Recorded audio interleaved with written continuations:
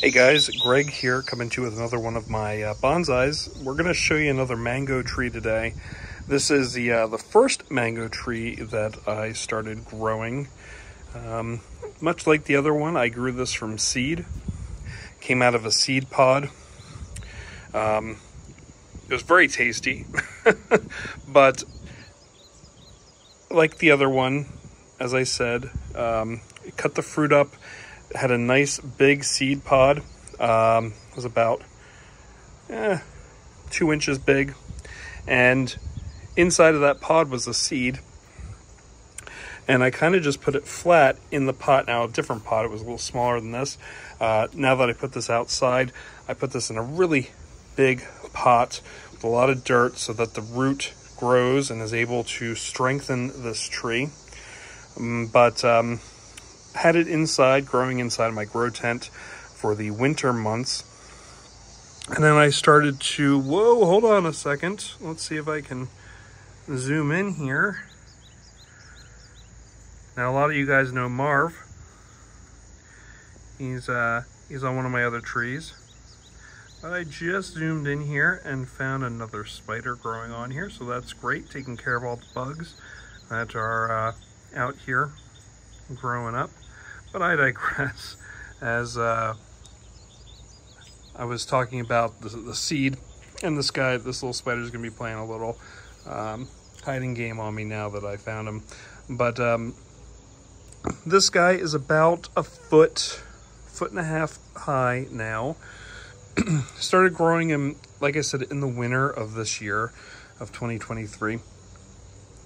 And I was kind of worried when I started bringing it out, because you can kind of see some leaf burn and it dying here on the ends on a couple of these original leaves. It was about this tall when I brought it out.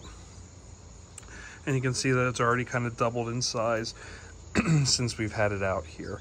And the new leaves that are coming here on the top, you can see how shiny and kind of oily that they look. And kind of the membranes on these newer leaves, you can see how like ridge-like they are. I think that's kind of cool. Eventually, when this guy gets a little bigger, I'm hoping next year, when it gets taller, I'm hoping that I can cut it and then have it start kind of building in a V form. Probably down on this level, just to kind of shrink it down, get these leaves, because you can see the leaves on here are pretty big. If you look at my hand, it's about the size of my hand, and I'd like to get them down more onto this level if possible. But you can kind of see these guys are the original, the OG leaves that grew on this mango plant. And you can kind of see they lighten up as we go up a little bit. And it looks like we're just getting a little bit bigger of leaves now as they start to grow. And on the last one, I like to say that these kind of remind me of like alien life forms, just with how they grow, the tendrils, which you don't really see on this one since it's just starting on the top here.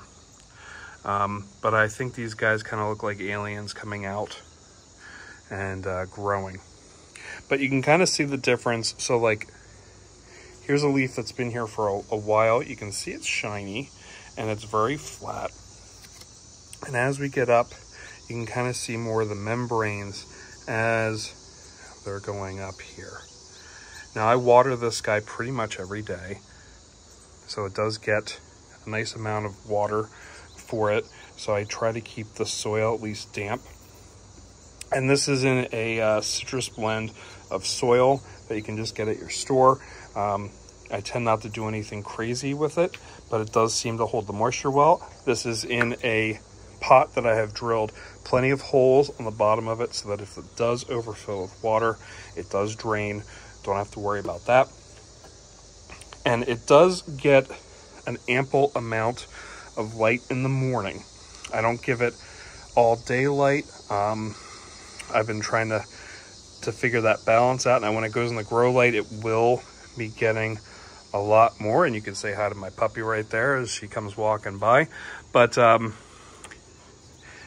it will get a little bit more light here in the fall/winter as I put it back inside underneath the grow tent. But I've been kind of trying to play around with it. I did have this in a little bit more light during the summer when I first brought this out, when the frost was gone.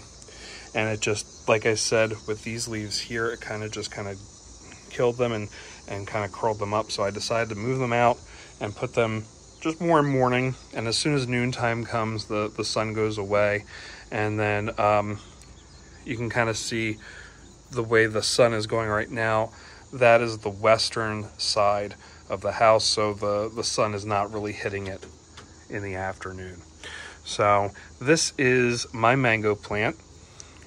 If you have any questions, please feel free to ask them down below in the comments. We will be updating these as regular as I can, hopefully by the month, and especially over the winter as we have time here, because these guys will actually be growing actively in the winter time. And like I said, if you have any questions, put them down below. If you liked what you see, please make sure to hit that like button down below underneath the video. And again, if you did like it, make sure to hit that subscribe button. It really does help get my videos out there and for the YouTube algorithm, just to get it out there. But in the meantime, guys, watch some other videos, see some other trees that I have here in my garden, and take care. We'll see you guys next time. Bye. Hey guys, Greg here, coming to you with another episode of Greg's Bonsai. Today we're going to be showcasing Mango B. So my last video was Mango A. I figured we'd just keep this going since this is going to be more of a going into winter series. And if I recall from last time, I think the mango was about yay tall, somewhere here to here. So we've already got a nice amount of growth here, and we can see that there is a whole new level here growing. Has a little bit more in leaf size than Mango A. So these guys are definitely bigger. If I can just kind of give you a chopstick for reference here. I'll just zoom in so you can kind of see that. This guy fared a little bit better with the wear and tear moving outside, because I did not train these as well as I had liked, but here we are. It is, but it still looks great. And I do have what looks to be, and I thought this was an issue in my last video, but now that I see this up close a little bit more as it's aged, it's not actually a problem. It looks like it's actually woodiness coming in here a little bit on the trunk of this tree. So that's kind of a great sign to see. And you can see the little root ball still coming up here out of the ground. I should cover this up just to make sure this isn't exposed. So when I move this into the tent, I still am moving this in and out on my front porch to get the sun. Once I move this in, I'm gonna fertilize this and then put some more soil over this root so that it gets covered. I don't want anything growing out of this or anything and taking away from the energy of the main tree here. But as you can see, pretty straightforward on this. We have levels of growth as we keep going up. And even if we look at the top here, we still see some tendrils starting to form at the top, at the peak of this tree. So we're gonna be getting another, and it seems that after every tendril, it kind of wants to grow up about maybe a 1/4 to a 1/2 inch at a time. Nothing really growing out on this tree, so I'm not seeing any sideways growth yet that I can see. But the trunk of this is pretty thick. It is thicker than this chopstick. But it does look strong. It's been going pretty well. And once it has enough energy, we'll start seeing these top leaves perk up. But I do have this in a pretty massive pot to give you scale. This is what those number 2 pots look like. So I do have this in a pretty much bigger pot, and that's really just so I can see this thing grow a little bit more compared to Mango A. And I do suggest you take a look at the prior video for this and also the videos for Mango A, just so you can compare and contrast. You can see that these are more mature leaves. They're flat down here on the bottom, and coming up on another level, we can see, let me see if I can zoom in a little bit. You can kind of see all the ridges on these leaves, which is kind of cool. And then on these top leaves, very shiny, different colored. They don't have their color in yet. They haven't gotten the sun and whatnot, but very flimsy too. So very brittle. I hate to say brittle, they're just flimsy. And then that new growth coming out on the top. So that's great to see. Once that kind of growth stops at the top here, you'll start seeing it branch out. Or if I decide to cut back here to one of these buds, it'll do the same thing. It'll just grow outward. So yeah, I'd be interested to see what this whole root ball looks like, but we're not going to be repotting this for a while, especially in this kind of pot. I just wanted to give it enough room to expand and grow on its own and just kind of see what it goes for the first year at least.